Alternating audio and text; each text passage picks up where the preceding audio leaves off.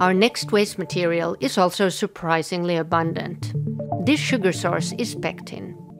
Annually, hundreds of thousands of tons of fruit peel seeds and sugar beet pulp, a side stream of sugar production, pile up without high-value utilization.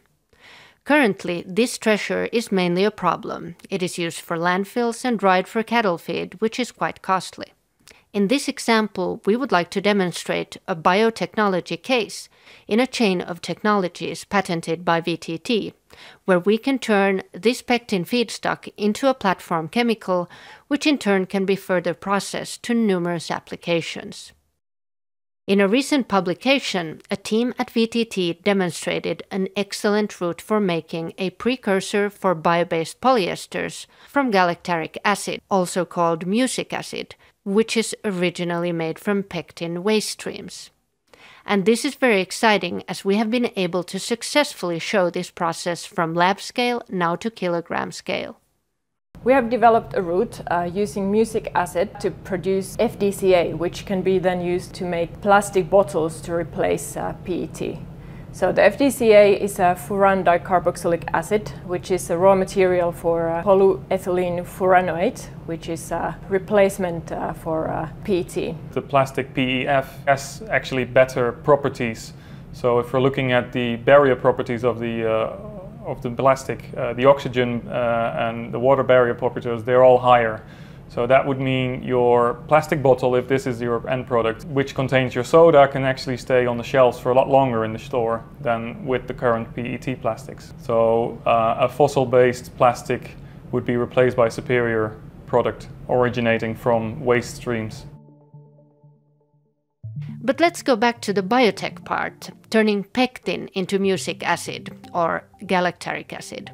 The first trials were made with filamentous fungus Trichoderma raceae, which is a broadly used industrial microbe. Jussi, how did you go about? We made some genetic engineering to the strains. So we introduced into the strain the uronate dehydrogenase enzyme activity, and in addition we deleted the galacturonate reductase gene. And this enabled then conversion of the galacturonic acid to galactaric acid in Trichoderma raceae. As the production levels were so good, so we wanted to test how this strain behaves in a large-scale fermentation. So we made a 300-liter fermentation and noticed that from this we could purify 2.8 kilograms of galactaric acid. So a nice feature of the galactaric acid is that with these production levels it precipitates from the culture media, and in these fermentations we could achieve 65% recovery and over 95% purity for the galactaric acid. Okay, so with this successful experiment behind, you proceeded to go forward to make this into a one-pot reaction, a consolidated process. We used Aspergillus niger, which naturally produces pectinases that break down the pectin to galacturonic acid monomers. Cells can then take up the galacturonic acid monomers, and then when modified, engineered genetically, they can convert it to, for example, galactaric acid. So instead of using a bioprocess where we have to add extracellular enzymes, which is an additional cost, now the cell that produces the galactaric acid or any end product, it also produces the enzyme that breaks down the waste material. The galacturonic acid pathway was characterized at VTT and has since been modified for production of different galacturonate derivatives. The conversion of D-galacturonic acid to galactaric acid requires introduction of uronate dehydrogenase activity and deletion of competing pathways mediated by enzymes called GAA and GAC. Additional improvement of the production was achieved through the deletion of the pectin and D-galacturonate metabolism repressor GAAX and a cataboloid enzyme.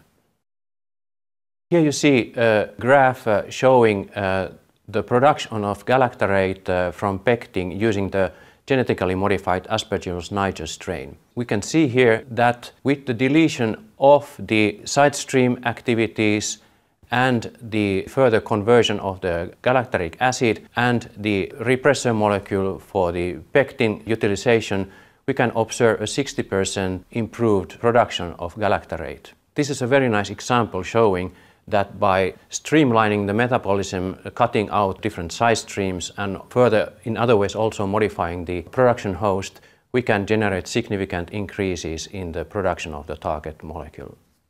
The genetic engineering of the Aspergillus niger strain was achieved using the CRISPR technology. For this, we used a variant version of the CRISPR technology, not expressing the Cas9 enzyme or the gRNAs from a plasmid in the host organism.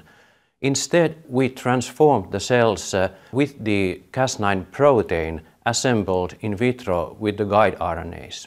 By using the Cas9 protein-based approach, we enable that the cells experience the Cas9 activity only for a short while. It's been shown many times, and we've experienced it, constitutive expression of Cas9 can be harmful for the cell viability.